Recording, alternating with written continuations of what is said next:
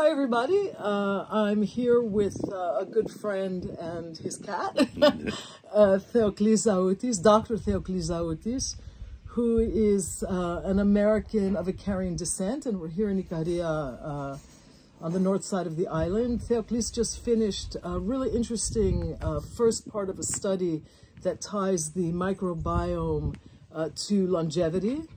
And I just wanted to ask him a few questions about the study, and let's go. So Theoklis, tell me a little bit, just in a few words, in simple words for people who aren't doctors, what the gist of the study was all about. Well, first of all, thank you for having me today. There's been a lot of attention paid to Ikarian as an island that belongs to the blue zones. Right. These blue zones are places in the world where people live extraordinarily long lives. Right. And there's been an attempt to figure out why do people live long lives in Ikarian and these other places.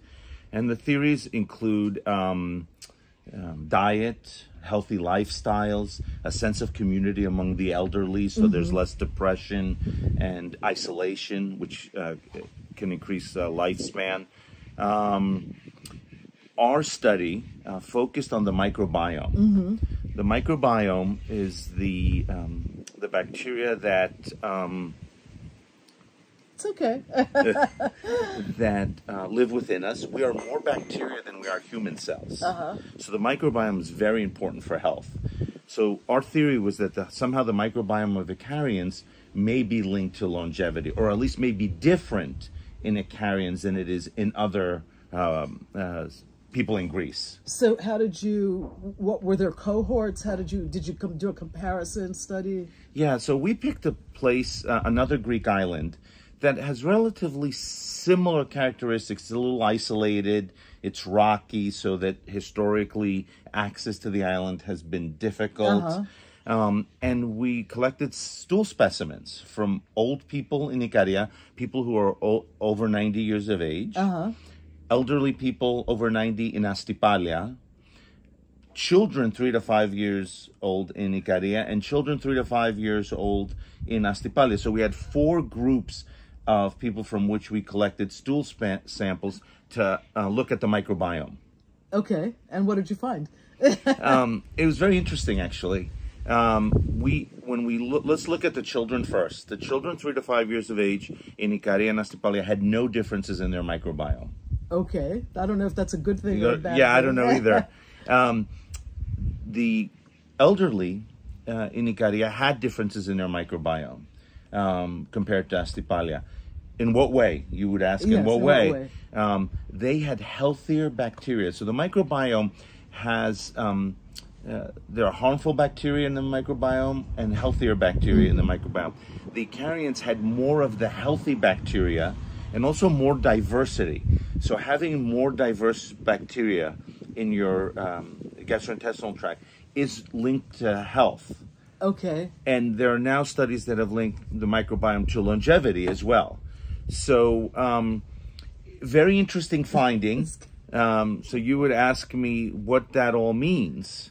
We don't know. So is it true and unrelated, meaning that the healthier older Ikarians just tend to have a healthier microbiome, or is somehow the microbiome assisting them in living longer and healthier lives? Oh, so that's an interesting sort of a catch-22 kind of question. Right. So we cannot determine causality. Does the microbiome cause... Ow! My cat. This cat is a little aggressive here.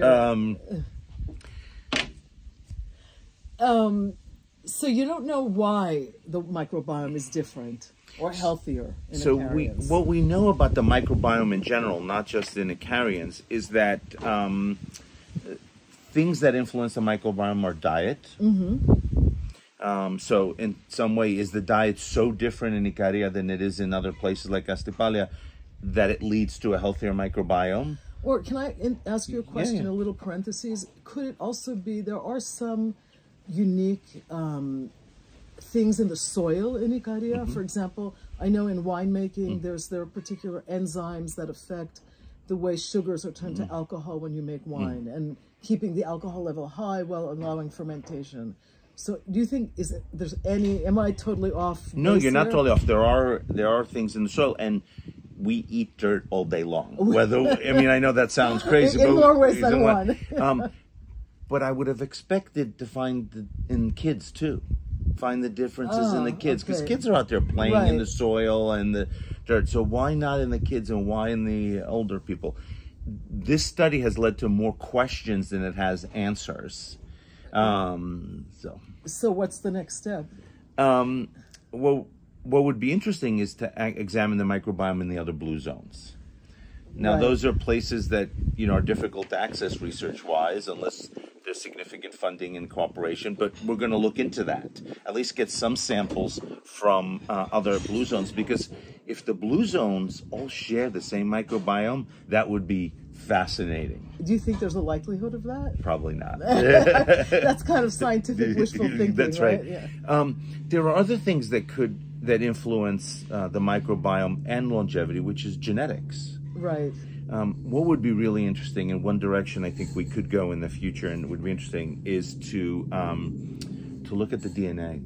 Is there a genetic advantage to Ikarians for some reason? Yeah, I mean, there's also the radon in Ikaria. That, you know, so we joke around saying that people who can, you know, who survive the radon, you know, somehow. So I think something that's probably going to be a controversial statement I'm going to make is that, you know, being an isolated island, the genetic pool doesn't get mixed very well. I'm not saying that brothers and sisters or anything like that. Of course, yeah. But there's, you know, a pretty closed genetic pool. So is there a genetic advantage, especially among the older people that we're now finding in determining blue zones?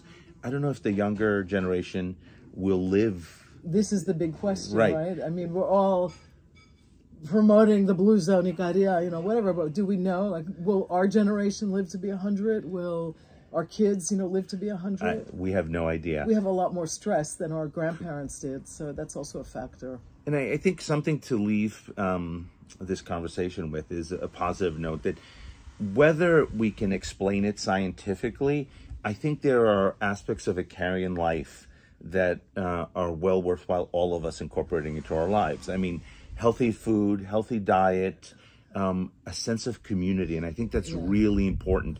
Something in Ikaria that we see, and a lot of people comment on, is how this cross-generational people sit together, the younger ones, the older ones, whether it's at an Ikarian festival or a table in a cafe. Yeah, in the village. And the elderly don't feel isolated. No. And we know that in places, and we both are from the United States, you know, isolation elderly leads to morbidity and depression. Alienation. You feel, it's lonely. You're lonely. So whether we figure this out or not, the reason, I think there's a lot to be learned from the Ikarian way of life. I think so too. And one last question. Was the diet of the 90-year-old Ikarians significantly different? Well, was it more plant-based? Or is that... We didn't collect a lot of information on their diet. Okay. But that's a possibility. It may be that the kids are eating things that are not similar to what the adults are eating, the older people who are used to eating their plant-based diet, their beans, their legumes, and the younger generation is more into the burger and the less healthy food. So we'll see. Lots of more questions. Lots more questions. All right. Thank you so much. Thank you for having me. Great. This was great. Thank you for staying tuned.